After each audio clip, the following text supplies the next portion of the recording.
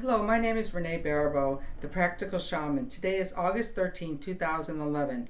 I've been asked by a friend of mine to share about what is going on at this time in my life, and if there was a message to be left in a bottle, what would have been important for you to know? Over the last 50-some years, I've done a lot of work on myself. I struggled from an abusive childhood, and I spent a lifetime healing from this trauma. So probably first and foremost, I would want to say that it really is important that we live this life for the next 7 generations, and that begins with our children. That children are our future. No matter where we are in time and space, that it's important to nourish these beings who will take over this planet that we leave to them. I hope now that we're doing a good job, because when I was growing up, there was a lot that was going on in those days that wasn't necessarily advantageous to raising people who are conscious. But now in 2011, we're a lot more awake, and what I'm finding is that our children are more awake, so that it's even more important to nourish these little beings.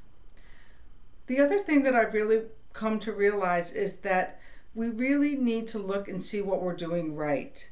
We're so quick to point the finger at what needs changing, what we need to do differently, but what I really believe is that what we're doing right is equally as important. Right now we're focusing on helping our children thrive. We're working right now in our lives at creating community, creating gardens, and going full circle back to a time before the Industrial Revolution, understanding the importance of our earth and cultivating our land.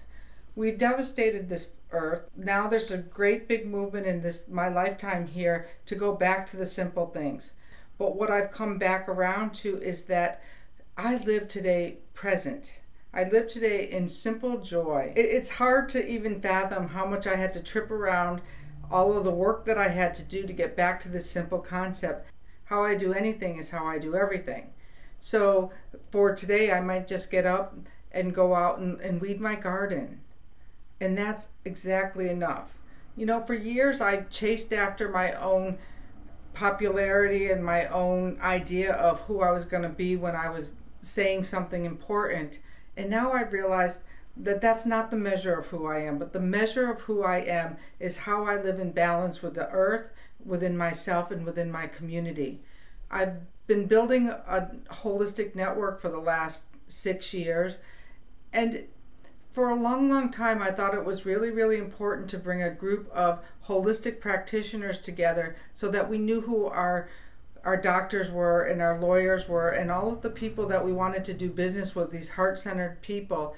But then what I realized about 2 years ago is that we were preaching to the choir, and that at this time and space that we've all come to this gate together, that no matter who you are or what you're doing, you're having this awakening. And this awakening is, after 2,000 years of living in the dark, we're waking up to who we really are. And it's really funny that who we really are is no different than who we really were 2,000 years ago, where the things that mattered were our family, our communities, our service to the earth. So if you're finding this message 200 years from now, 2,000 years from now, and you have some way of translating it into your life, I just really want to say, look and see, what are you doing right?